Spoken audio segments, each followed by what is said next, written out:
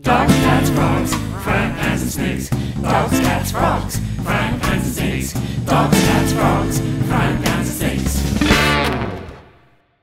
Four snakes sitting in the sun had an argument one day, just as Frederick Pipkin's cello was about to play. It wasn't nice, it wasn't pretty, frankly it was kind of silly.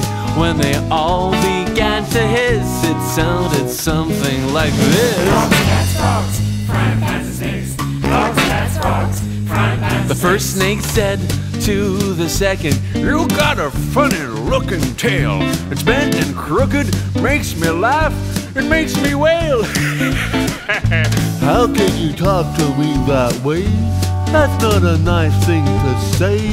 We snakes should cherish one another, like a sister, like a brother.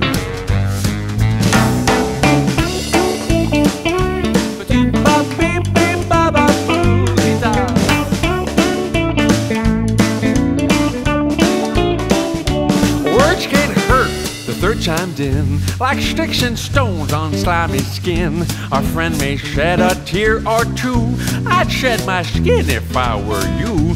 The fourth snake said, To me it seems you're like three slithering drama queens. Now just sit back, enjoy the sun. Hey, playing cello is really fun.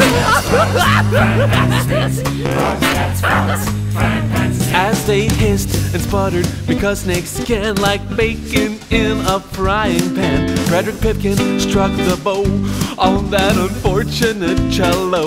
I saw it all, yeah, I was there. The cello gleamed in the sun's glare. The dogs and cats and frogs agreed, snakes are one strange and crazy breed.